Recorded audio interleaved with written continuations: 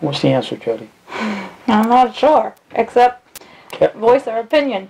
Kevin, what's the answers? For the people to realize that, be taught what's going on, and to petition the courts, to do petitions their own, and take things into their own hands, that we can have back, you know, the freedom that we deserve, but at the same time, Now, keep wait a a safe minute country. now. You said a statement there, the freedom that we deserve.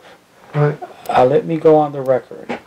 If the American people do absolutely nothing but sit on their backsides eating Coke and potato chips all day long, and they're not worried about their neighbor like what happened to you, then what freedoms do they really deserve? The answer is nothing. Okay? The people will reap what they sow. And if you sit by, and if you allow your government now to change all the laws and regulate this and that and this and every other thing, there's only one way that can lead. And that all of you three guys that you witness this in court, that's where it's going if you do nothing about it. Okay, like I've always said, and Jim always says on his show, that people, you better wake the hell up, because they're taking away your rights every day, and we're only concerned about our own selves. Okay, but what about our kids? Don't they deserve more?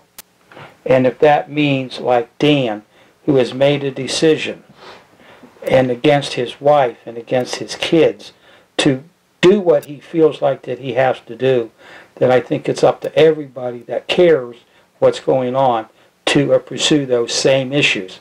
And if we don't, what you watched in court could become a reality in your kids' everyday single life. Now, do we want that, Jim? No. Wait, do you want this for your kids? No, well, it's like the new health care bill. You know, this is all about our rights. Right. And if we're going to allow them to pass it, it wasn't 2/3 majority. They put it through anyway. I mean, the Jefferson Manual, which are the bylaws for the legislature, the Senate, and Congress, clearly state that it has to be passed by 2/3 majority.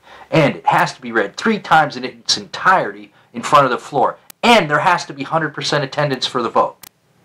You know, they never do this with any of the laws. Right. These are all challengeable, but we can't do anything about it unless we stand together as a people against this corruption that is just gone hog wild, and it has taken all of our rights and freedoms away from us. I mean, do you have a right to drive without a license? I believe so. You do? Yep. I do. I have an international driver's permit. I don't have a state-issued license. You know, these contracts are all contracts we enter into giving our rights up. People need to understand how to get out of these contracts, how not to enter into these contracts in the first place. And if we can't start to get our rights back, we're so far down the rabbit hole now, we're not going to be able to get back up out of the rabbit hole. We're going to be stuck with Alice. We went through it a little bit with homeschooling with And Jonathan. the raw milk. Yeah, Yeah, with the raw milk. So Okay. it's about 4 years ago. And what about you, Kevin? Well, someone did challenge me to read it, so I went on the internet, printed it out, and I did read it maybe a year or two ago, but being so busy, I would have liked to take it, and I will now, piece by piece, and look at it. And if you go back, now, and if you research that, you know what it's exactly going to say to you? This is why that during the Revolution is why that the Americans wanted to break. They gave us what they were doing to us. Okay? So if you go back now and you read what they said, now, and if you stop now and compare what's going on today versus then, you know that these people are worse now than what they've ever been. So what do you believe now that Jackson and Jefferson and Madison, that what do you think they would say now that if those guys came back here now and looked at Judge Heck, that we're rolling your friend, they wouldn't like it very, very much. I think it even states in there that it's the right of that people, if that government won't listen to them, to overthrow that government. Because they foresaw possibly our government being so bad that we, the people, would have to overthrow that government, which nobody wants to do. But well, what Lincoln, now what he said is best now, okay, you have to be very, very aware is that our freedom of speech is being infringed upon every day. So let me go back now, and as far as the Citizens Reform Center, and I'm sure that Jim's show and everybody here does not support the overthrow of the government of the United States, right? That we all know that.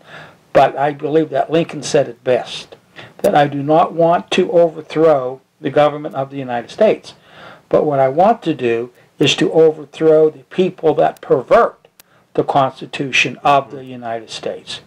And two, if you want to fix things, what you have to do is just study the why document. Why did we fight, and why did we break away from Great Britain? Now, how do you fix all these things, right, that are wrong?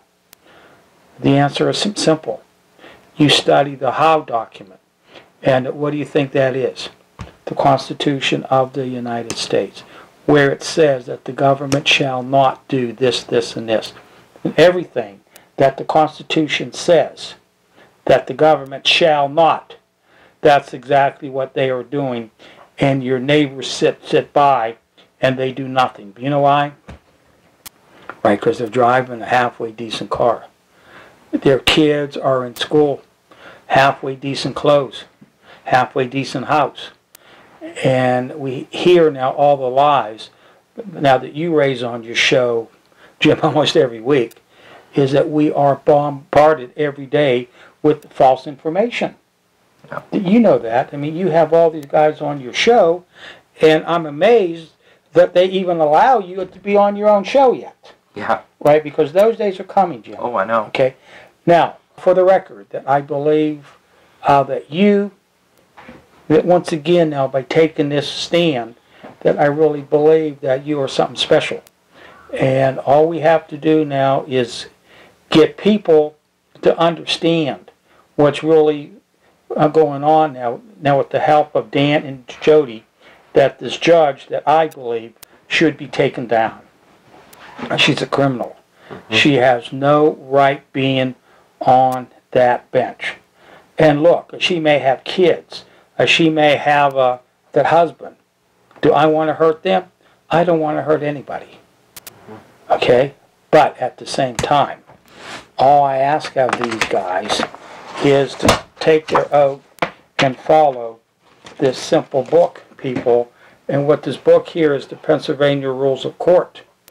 If the judges follow this, then you should have won your case in 5 minutes, and you wouldn't have came home here crying your eyes out, worrying about going into a court, and you would not have said to me, Mickey, my wife is on the verge of a nervous breakdown because of this judge. And all you people out there that do not understand this, then go ahead and sit on that couch and eat all the potato chips and all the Cokes that you want. But that remember that when they knock on your door, there may not be your neighbor next door, and there will be nobody to help you.